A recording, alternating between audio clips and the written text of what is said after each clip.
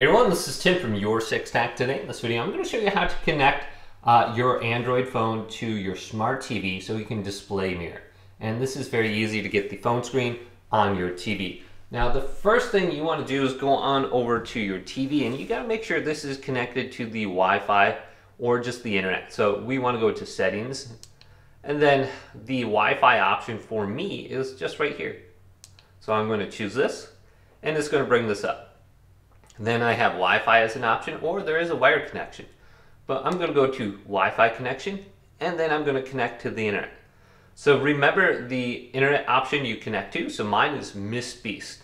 Now this has to be the same as the one I connect to on my phone. Otherwise, it's simply not going to work for display mirroring. So I can see I'm connected under here, so I can back out. Now I can go on over to my Android phone. And this is the latest version of Android, so yours might look a little bit different. Then I want to swipe on down from the top right, or just swipe on down from the top, and then go to the Wi-Fi option under here. So you can see Wi-Fi is up here. I'm going to select it, and you can see I'm connected to Miss Beast, just like it said on the TV. Then I can swipe on down, and I'm going to press the down arrow. And on this phone it's called display mirroring or wireless projection.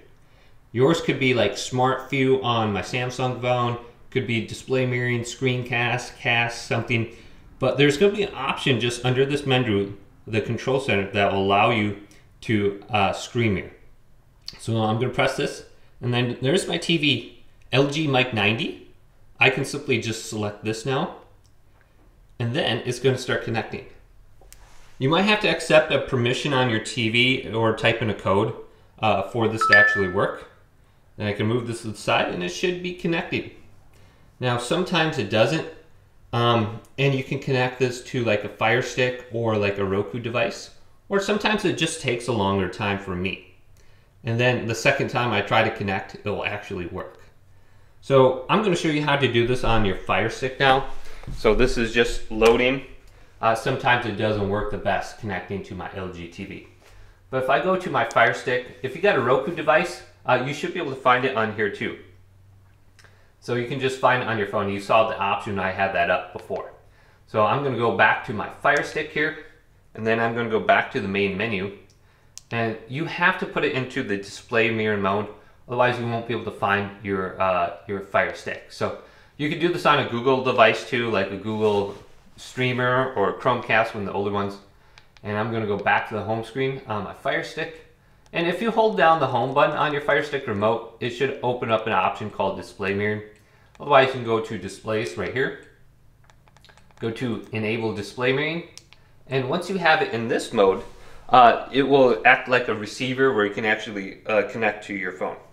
So let's go back over to my Android phone. Scroll on down from the top now, go to wireless projection. Alright, it's looking for devices, and then here's my Roku device, my streaming stick, my Fire TV Q, LG mic. Let's go to my Fire TV Q. That's the one that I believe I just connected to. And boom. And this seems like it works a lot better just on here versus doing it through my TV. It connects like immediately. I don't have to do it multiple times. So hopefully this video did indeed help you guys out. If it did, leave it a big thumbs up and subscribe to my channel down below.